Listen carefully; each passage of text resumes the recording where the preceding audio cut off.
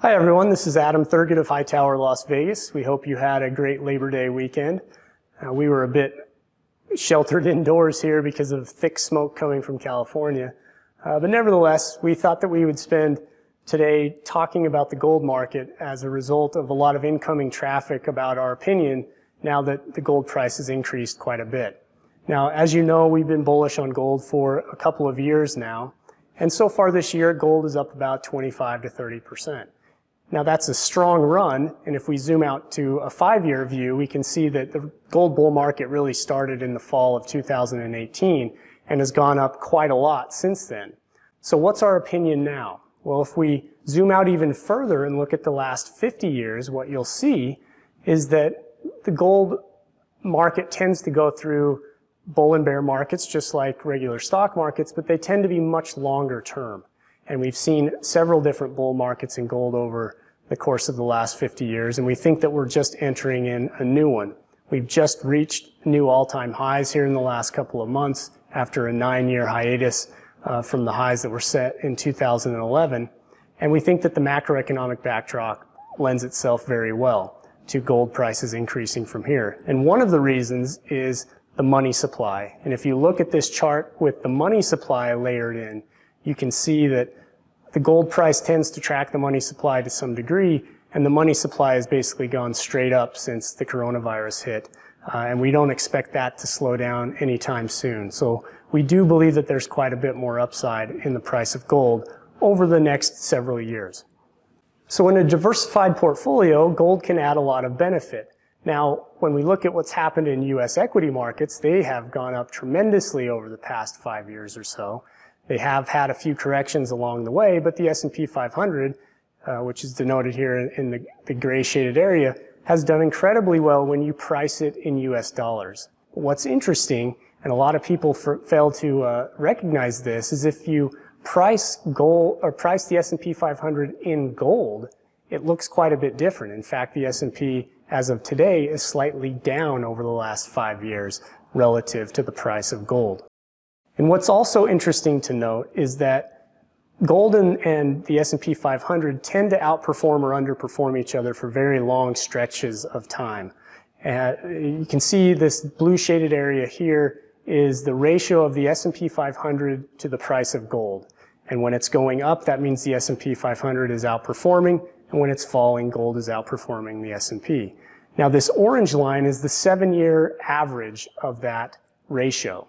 And what becomes apparent very quickly is that once the shaded area crosses above the orange line, it tends to stay above it for quite some time, and vice versa. And if you look to the very far right of the graph, you'll see that we've now just crossed below the orange line, meaning that gold is outperforming.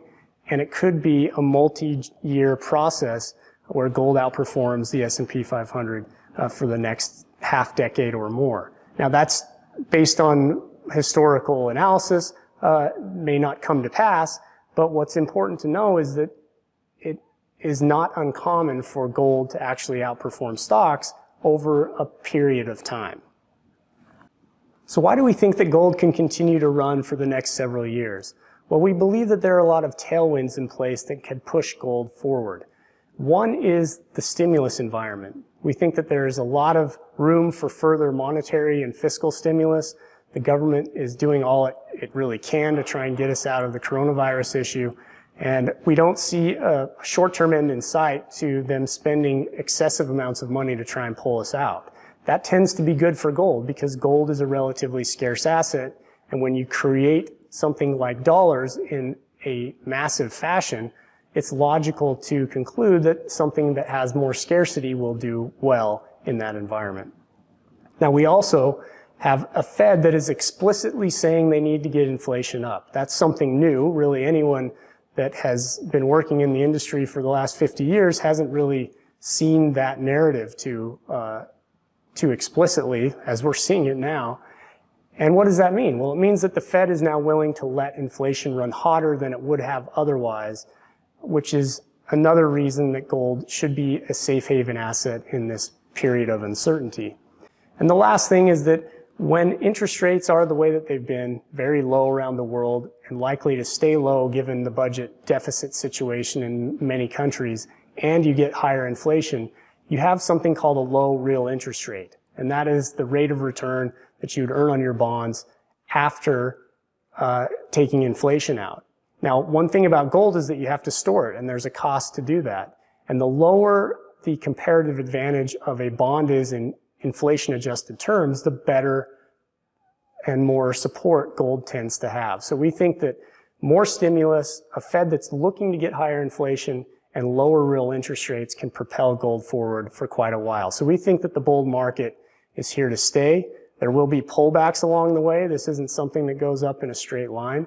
And you have to have prudent exposure to it. I wouldn't go out and get gold tattooed on your arm, but it is important to have in a portfolio because we do think that we are moving into a new regime where inflation could be a bigger issue, and gold has a 5,000-year history of protecting against inflation.